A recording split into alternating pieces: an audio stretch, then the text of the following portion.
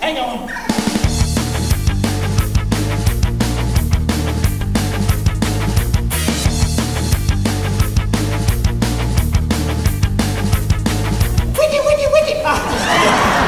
No one can know who I am.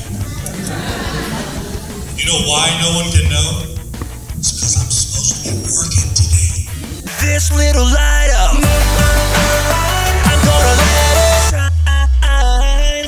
You know what's really cool? The stories of the people around us. Because when we hear their stories of how Jesus has changed their lives, wow, when we hear that, it helps us when we have doubts. The wind grew strong, and the waves began to pound the boat.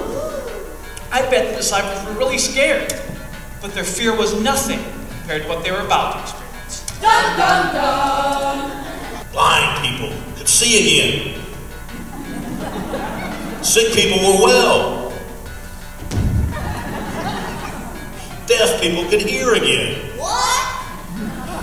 They saw him walking on the lake, and they were terrified. It's a ghost, they said, and they cried out in fear. They didn't recognize that it was Jesus. I mean, it's not every day that somebody comes walking across the lake. But then again, this is Jesus we're talking about here.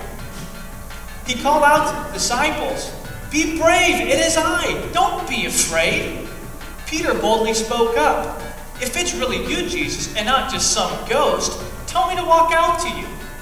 Walk like a man, talk like a man.